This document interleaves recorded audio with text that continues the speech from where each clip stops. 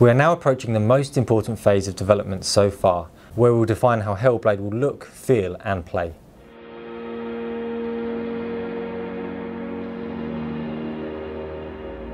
The goal is to create a small section of the game, about 10 to 15 minutes in length, to a near finished standard.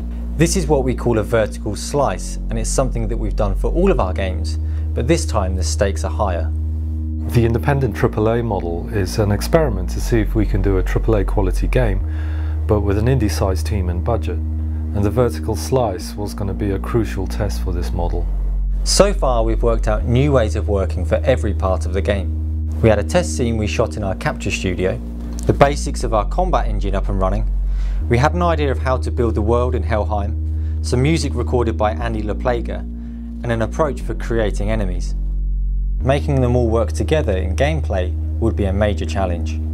Dan started working on a new type of environment, a forest, set in the outskirts of Helheim.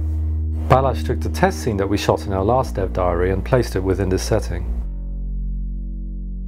And to fill out some of the story elements, we turned to Side UK in London. They helped us cast actors and record some dialogues for use in the vertical slice. Feel your way towards the source.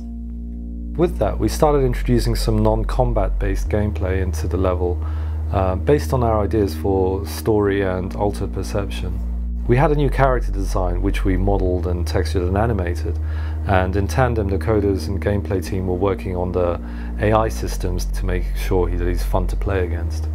After 10 weeks of work, we had a level in place that could be played from start to finish, but this is just the beginning of the process.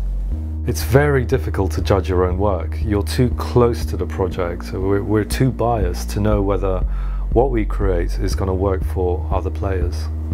We have a small room set up in the studio equipped with a mic and a camera.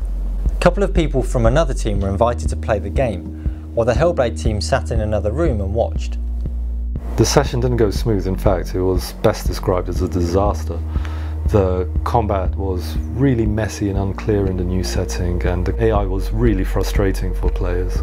The level was described as too small, too linear, too awkward to navigate, and yet despite this, people were still getting lost. Senua herself felt very flat and unconnected with the world, just not believable. The team were despondent as the reality of the session hit home.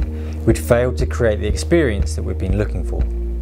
But you have to start at rock bottom before you can even attempt to reach for the top. In my experience, it usually takes about 3 goes to make something work and 5 to make it good.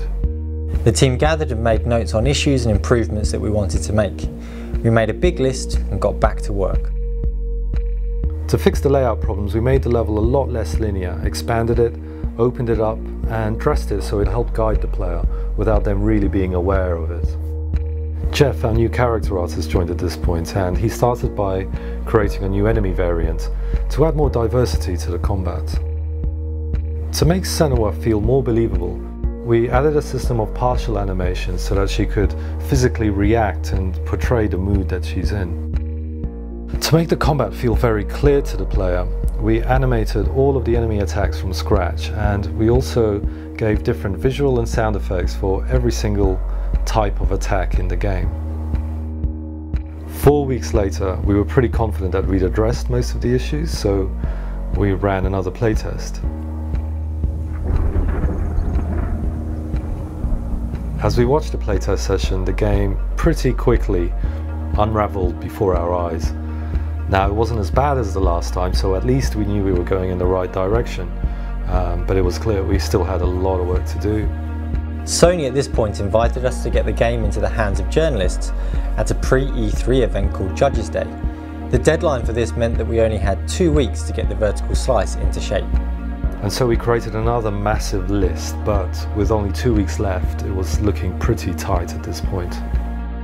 The initial vertical slice took 10 weeks to put together. The second pass took 4 weeks, and the third, 2 weeks.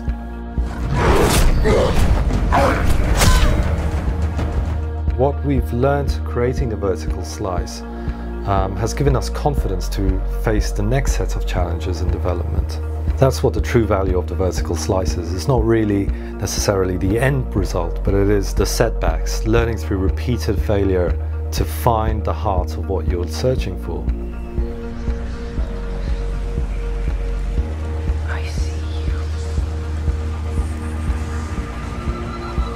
final playtest of the vertical slice will be in the hands of the journalists at Judges Day. We'll be presenting the game behind closed doors and we'll find out if our work has paid off. Regardless, we'll be sharing the highlights of the vertical slice before E3.